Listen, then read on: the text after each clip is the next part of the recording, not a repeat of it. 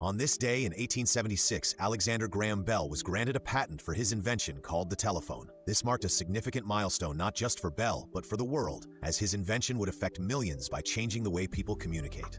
Bell's close connection to the world of sound and speech emerged from his family influences. His mother and wife were deaf, fueling his passion for communication and sound technology, and making him dedicated to bridging gaps for the hearing impaired. The patent Bell received on March 7, 1876 was the first U.S. patent for the telephone. This application would lead him to communicate the famous words to his assistant, Thomas Watson, saying, "Mr. Watson, come here, I want to see you." Bell's first successful transmission using the telephone proved to be life-changing. By clearly transmitting those words to Watson, Bell unveiled a new era of communication, bringing people closer together over long distances.